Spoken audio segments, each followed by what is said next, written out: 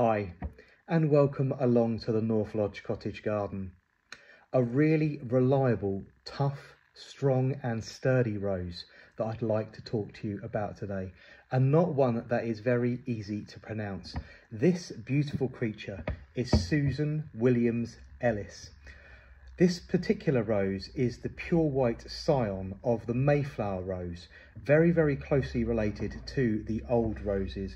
This is an absolute stunner, and don't let its beauty fool you. This particular rose is really, really tough and very, very hardy. So if you are one of those gardeners that ventures out into the garden at the April bank holidays around Easter, rolls out your towel, plonks yourself in the garden, and then goes back inside by the time the August bank holiday comes along, this may be a rose for you.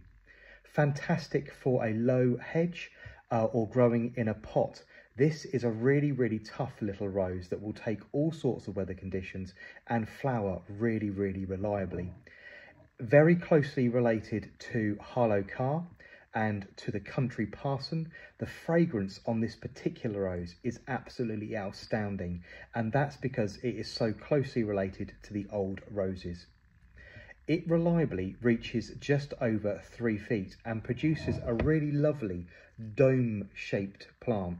Very, very attractive foliage, which is very deeply serrated. I'm going to take out one of these for you now. I'm going to handle it with caution because something I do need to note with you, that it is incredibly spiky. I'm going to take this one out here. This is a side leader. You can see, look at the barbs on her, very, very spiky, hundreds and hundreds of tiny little barbs. They're incredibly sharp, so you do need to handle this particular rose with care.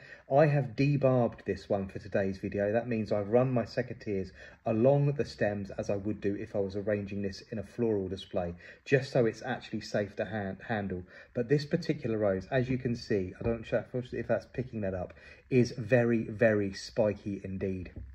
Right, let's pop that one back in there. And we were talking about foliage. Very, very deeply serrated around the outside, which is showing a nod towards its heritage with the old roses and the dog roses. The foliage is tinged with a very, very distinctive red edge around the very, very outside of the leaf. And the foliage itself in the centre, a very, very dark emerald green, picking up a sort of grey, blue, green slate colour. The entire bush together with the white flowers above and that grey-green foliage together is really very, very pleasant indeed. During the winter, this particular rose is a funny-looking lady. Scraggy, woody, twiggy, most unattractive. It's really difficult to know how to prune it. It doesn't really look like another rose like you would be pruning, for instance, the Princess Alexandra of Kent or the Lady Emma Hamilton with big, strong, thick canes, and you can choose and work your way around it. I have now developed a technique with this particular rose is to leave it well alone until right to the end of March. By then, you will have known what canes have survived the winter and what canes haven't. Very, very much like Rosa rugosa, which is the rose hip. This particular plant will shed canes for no reason during the winter. The whole stems will simply die back. They'll go a really, really funny colour, and it's very apparent to the eye that they've died. And come late March, you can simply prune those out and let it go again.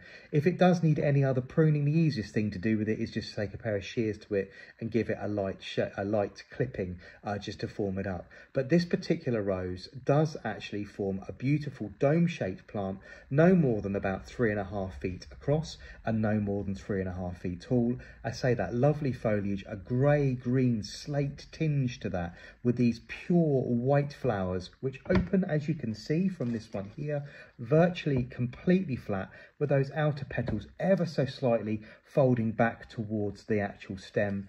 In the very, very centre, a very, very small cluster of yellow stamens, and because I say this is a scion, a spur of the Mayflower, there is a very, very small tinge of pink to the blooms. Again, not so much on that one there, but you can see a very, very distinctive little tinge of pink right in the centre.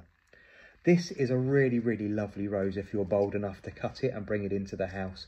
All the romance and beauty that you would expect of a highly fragrant old English rose. The fragrance is but it's simply beautiful. And this, I'm assuming, I don't know, but this is, I'm assuming, is where the fragrance from Harlow Carr and the Country Parson is coming from. They're very strongly related to this particular rose, but a really, really great rose for growing in a pot, growing as a small hedge or a boundary if you wanted to keep, for instance, pets off of a lawn, or an informal hedge between yourself and your neighbour. This particular rose will do really well for that, and because it's very small and compact, fantastic for growing in a pot.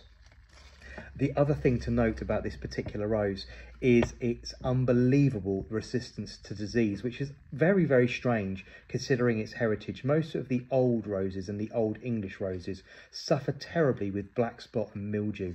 Not this particular lady. She flowers all the way through the summer, very, very early to start in the garden, right here in the beginning of June, flowering on and off all the way through to the first frosts in September and October. So a really good and very, very hard working rose, which will tolerate lots of different soil conditions and lots of different weather conditions. As I say, much like things like Scarborough Fair, which is famed for being as tough as old boots, this particular rose will stand up to all sorts of things. So if you're not a particularly attentive gardener, this might be a rose for you to seek out. A really, really good all-round rose. And if fragrance is important to you, or you're limited for space because it's on the small side, this is a rose that you really should seek out. Now, I'm not overly keen as a general rule on pure white roses, but this one is utterly stunning.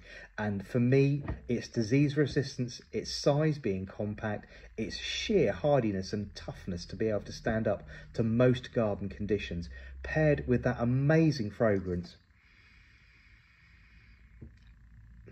It's very, very floral, and I know that's silly because it's a flower, but it's very, very floral, and in the upper notes, there's notes of citrus there.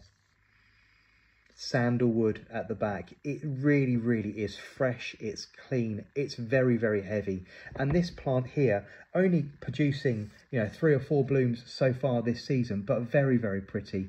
And I really would recommend this one very highly. So if you haven't got this one in your collection already, something that I would add, especially if you're going to grow it in a pot.